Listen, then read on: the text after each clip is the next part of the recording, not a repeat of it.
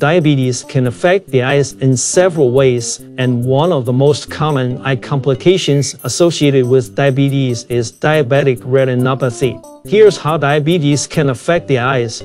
Over time, high blood glucose levels can block the small blood vessels in the eyes, cutting off the blood supply to the retina. This leads the eye to grow abnormal new blood vessels, which are prone to leakage and increase the risk of glaucoma and diabetic retinopathy. Diabetic retinopathy occurs when blood vessels in the retina become damaged, leading to vision problems.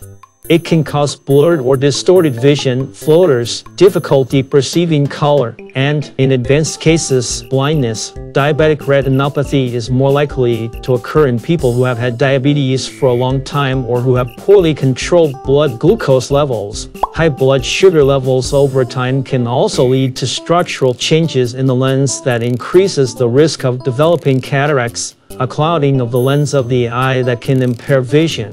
Managing diabetes through proper blood glucose control, regular checkups with an eye doctor, and prompt treatment of any eye problems can help prevent or delay the onset of diabetic eye complications.